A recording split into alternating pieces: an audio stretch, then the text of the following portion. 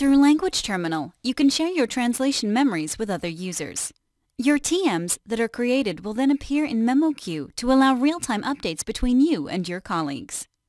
To get started, you must first create your TM in Language Terminal. Choose your TM name and language pair, and then press Save. It will then appear under the My Translation Memories section under Shared TMs.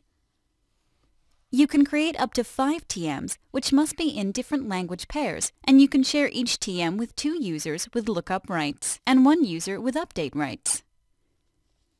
Next to your TM, you have 4 buttons: Import, Export, Share, and Delete.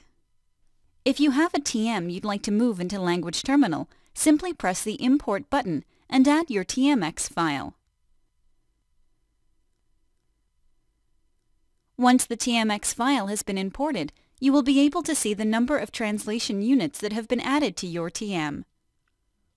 To share your TM with another user, select the Share button and look for your colleague by name, email, or description.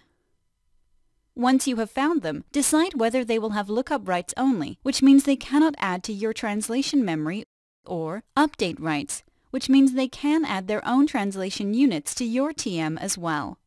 As soon as you decide to share your TM with another user, Language Terminal will send them an email invitation that they must accept or reject.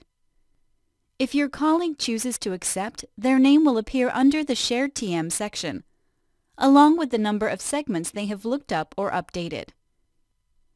You and your colleagues can access your TM in memoQ by opening a project where you would like to use the TM and typing in Language Terminal in the memoQ server box, at which point you will see your TMs in Language Terminal and any TMs that have been shared with you.